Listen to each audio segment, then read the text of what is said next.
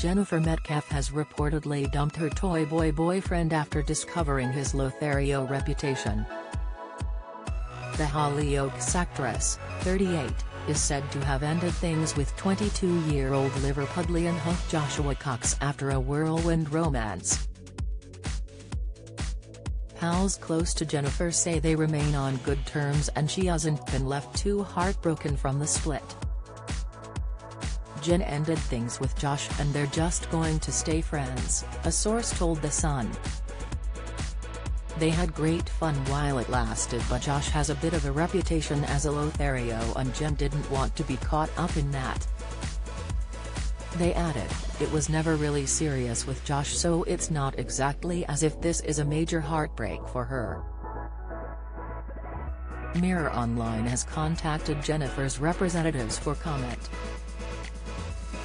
Jennifer and Joshua were seen smooching on a night out in Manchester in August over the bank holiday. A source told the paper at the time, "It's early days but Jen is really happy. She's keen to take things slow but at the same time feels like her and Josh have something special. They haven't put a label on what they are and are just seeing where things go."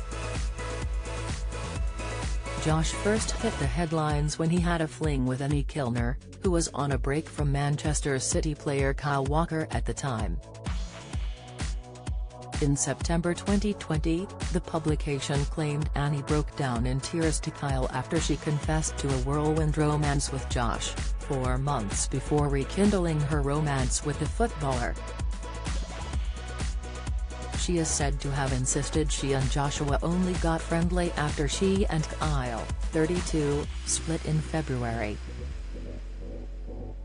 Before meeting Joshua, Jen was dating Oldham Athletics Chris Eagles.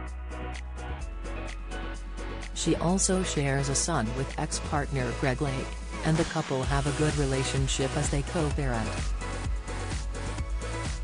Do you enjoy reading about celebrities? Sign up for all the best celeb news from the Mirror here. Jennifer, who plays Mercedes McQueen in Hollyoaks, welcomed Dacole McClake into the world in June 2017. Speaking about the split, Jen previously said, "We made a decision from the start that we wanted this to be good for Day. There was no bad energy at the end, and I don't even like using the phrase split up. We'll never be split, we're a family and always will be. Obviously it's had its ups and downs, but I think when you have two good people who want to do the best for their child, there's no reason for it not to be just that. I'm really proud of how we both parent and put Day's interests first."